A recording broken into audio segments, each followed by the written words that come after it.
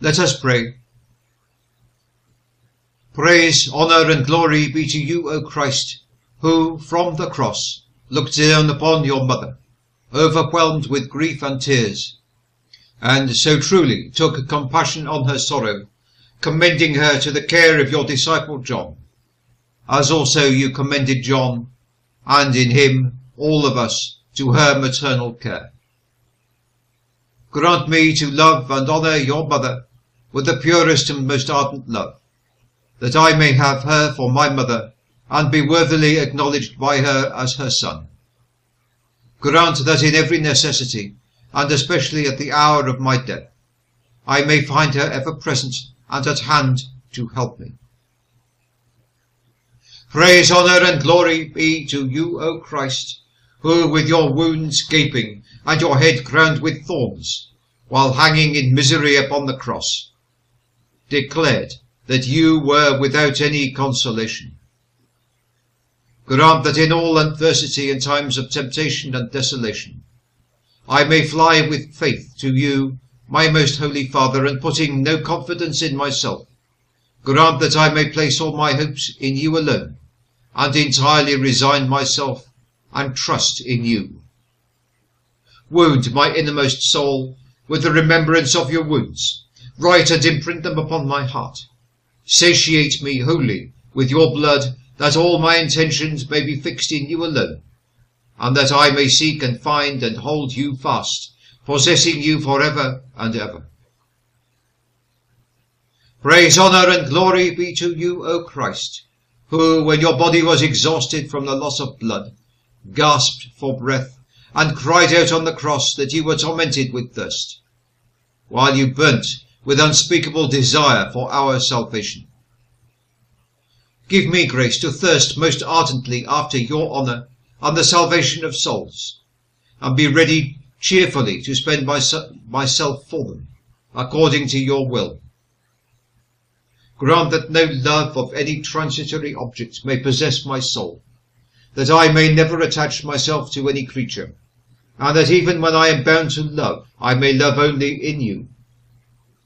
But give me grace to love you above all, and with my whole soul, and quietly to rest in you. Praise, honour and glory be to you, O Christ, who, when you were thirsty even at the point of death, permitted a sponge filled with vinegar to be offered to you, and that by tasting of this you might make satisfaction for our gluttony, giving us an example of poverty. Grant me the grace to despise any unlawful pleasure and delight, and to avoid any excess in eating and drinking, and may I use with moderation and thanksgiving whatever you do give me for the support of my poor body. So cleanse, I beg you, the taste of my heart, that it may relish nothing except that which is pleasing to you, and may find nothing but bitterness in whatever displeases you. Praise, honour and glory be to you, O Christ, you, the greatest lover of the human race, who when you were bringing out the work of our redemption to a close, brought yourself as a holy victim upon the altar of the cross for the sin of all mankind. May this be the only end, I beg you, of all my thoughts, words and works, namely, to seek your honour with an upright and sincere heart, and to desire nothing save you alone. Grant that I may never grow weary or lukewarm in your service, but a fervent spirit always be ever renewed within me, that I may daily be more and more inflamed to love and praise you. Praise and honour and glory be to you, O Christ, who willingly underwent death, when commending yourself to your Father, and bending your adorable head, you gave up the ghost, and thus by laying down your life for your sheep, showed yourself to be the Good Shepherd. You are dead, only begotten Son of God, you are dead, my beloved one, that I may live for ever. What hope, what confidence is laid up for me in your death and in your blood. I glorify you, I give you thanks as far as in me lies. Give me grace to die entirely to sin and all evil desires, and to live to you alone. May I think of you alone. May my understanding exercise itself in nothing except you, that, clad in your grace and with holy charity, I may soon after the close of this life come to you, the true paradise. O good Jesus, by your bitter passion and death, grant to me the living pardon and grace, and to the faithful departed rest and everlasting light. Praise, honour, and glory be to you, O Christ, at whose death the sun withdrew its light, and the veil of the temple was divided in two. The earth quaked, and the rocks were cut, and the graves opened. May the rays of your grace never leave me, I beg you, you Son of righteousness. You that are my God, may they always lighten even the very inmost recesses of my heart, that I may joyfully serve you for ever. Tear away from me the veil of hypocrisy. Make the ground of my soul quake with saving penitence. Rend in two this heart of stone of mine, that, being wholly renewed within, I may despise anything perishable, and love only the things that are of heaven. Amen. O Lord, open our lips, and our mouths shall sing your praise.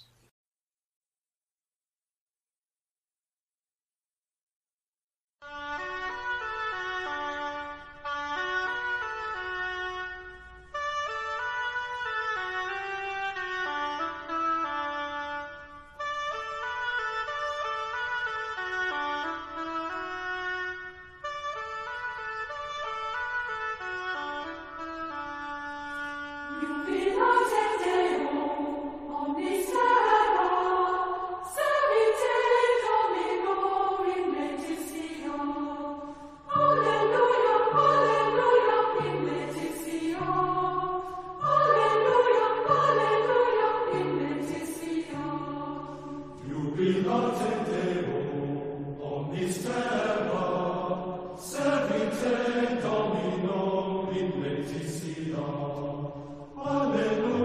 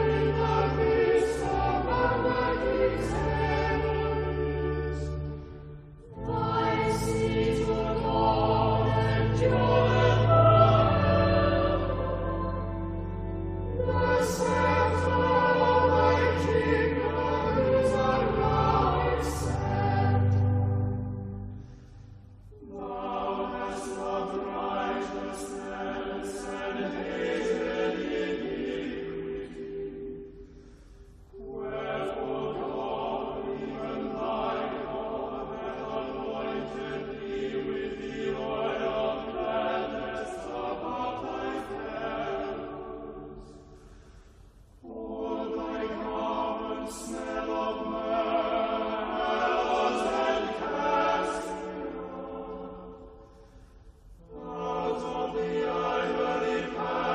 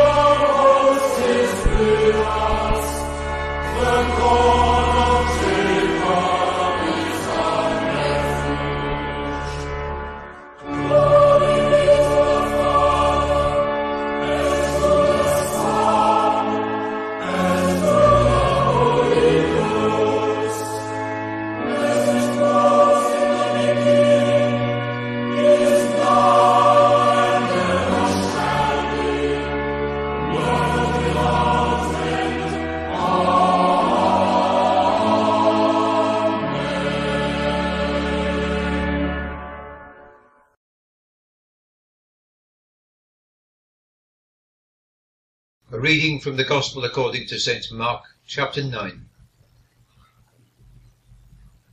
After 6 days Jesus took with him Peter and James and John, and went with them up into a high mountain by themselves.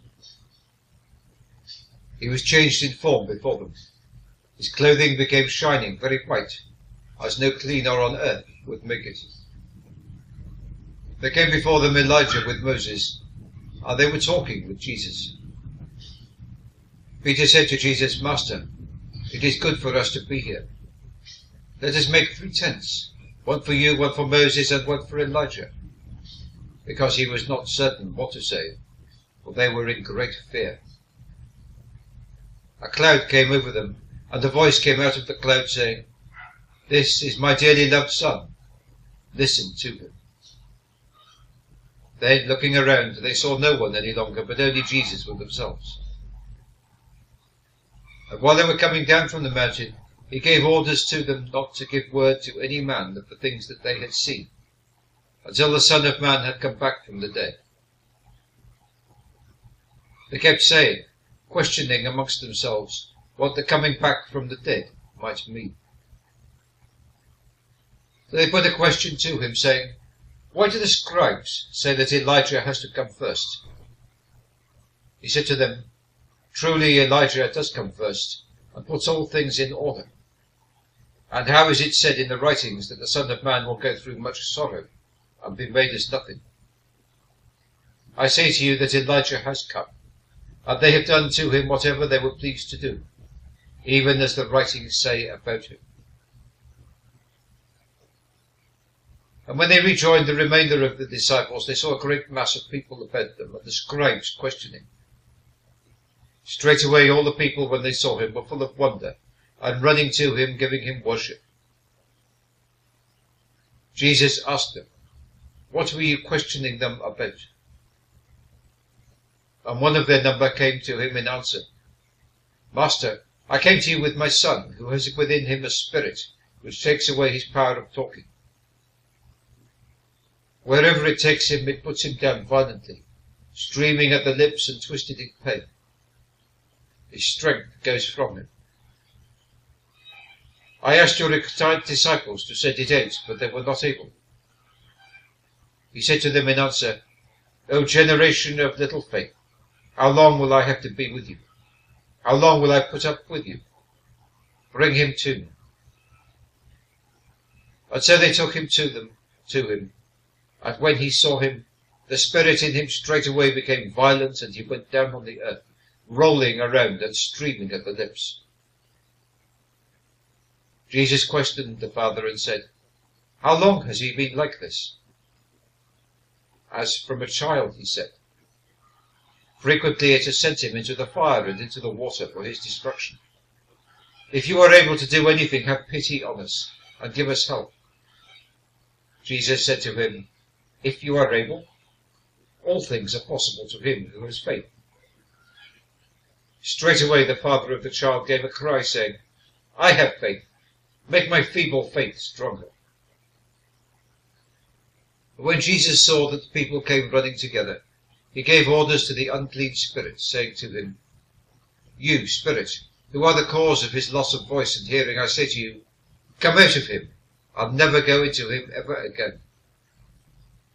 But after crying out and shaking him violently, it came out, and the child became like one dead, so that most of them said, "He is dead." But Jesus took him by the hand and lifted him up, and he got up. When he had gone into the house, his disciples asked him privately, "Why were we unable to send it out?" He said to them, "Nothing will make this sort come out but prayer." This is the word of the Lord. Thanks be to God.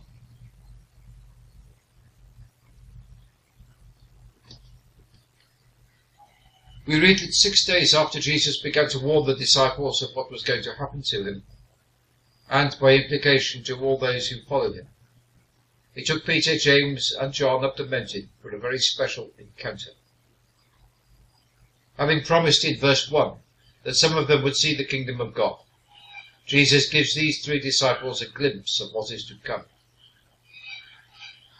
It is worth noting that Jesus did not take all the disciples up the mountain, but just a mere quarter of them, sufficient to give witness in due course as to exactly what happened. In the same way, Jesus reveals to all his faithful different heavenly truths, depending on their needs. It is not for us to know all the secrets of heaven, for we would be incapable of coping with the knowledge. Likewise, it is wrong for us to engage in speculation as to what some of these truths might be. It should be sufficient for us to accept Jesus as he is, and to trust in him, leaving it to him to decide what we are to receive as our education in his ways. Verse 3 tells us that the clothes of Jesus became brilliant white. The use of language suggests that this was a gradual rather than a sudden process, so that the disciples would have been under no doubt that it was still Jesus, their friend and teacher, who was in front of them. It also gives us a glimpse of the purity of heaven, for Jesus was shown completely pure and without blemish, his clothes whiter and brighter than any amount of bleach or worldly detergent could ever make them. For once it seems that Peter was lost for words. Such was the intensity of the experience and the deep felt fear that the disciples felt. Certainly this would have been a terrifying experience for them, to be shown even for a few brief moments something so very different, so unexpected and out of this world, as some would put it. Not surprisingly, they were told to keep quiet about what had happened, and what they had seen and heard, until they knew that the time had come to speak openly about it. And then, having had the most incredible spiritual experience, they returned to the others to face a crisis. A possessed boy had been brought to the disciples for healing, and they had not been able to do anything for him. There was an uproar, and Jesus had to step in and take things in hand. Most often, after a spiritual high, we are open to attack, but we have to be particularly vigilant. The devil had been busy stirring up things, and so Jesus had to divert from what he would have perhaps preferred to be doing, to sort out matters. Belief can be hard. We know that we should believe, but often there is that little nagging doubt in the back of our minds. And here the boy's father appears to have the same problem. For he firstly confesses belief, and then asks for better belief. He accepts that his own belief may be insufficient, and he wants to truly believe. This happens, and his son is healed. There is an important lesson here for us to learn. How often do we pray for faith? I am sure we're quick to pray for the things of the world that we need. But how often do we pray for faith? Let us put true, unquestioning faith at the top of our list when we pray. For faith is the key which unlocks everything else. But also let us remember to be alert, especially when our spiritual walk is going well.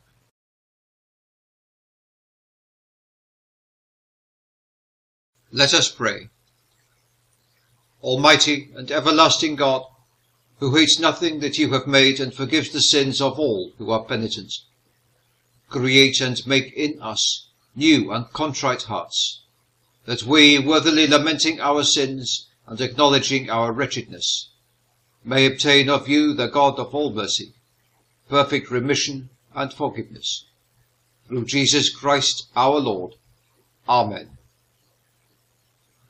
We beseech you, Almighty God, look upon the hearty desires of your humble servants, and stretch forth the right hand of your majesty, to be our defence against all our enemies. Through Jesus Christ our Lord. Amen.